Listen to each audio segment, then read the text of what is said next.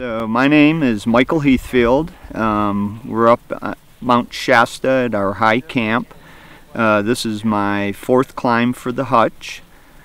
I first got associated with the hutch because of my sister-in-law Verna. She was diagnosed with breast cancer in 2006.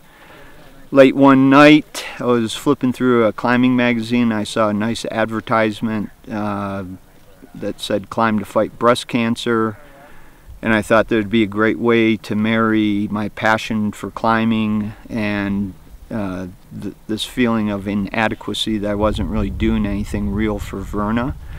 So I did 2007 did Mount Rainier, and we got a summit on that one. And ironically, when I first did it, I didn't think anything past the first climb.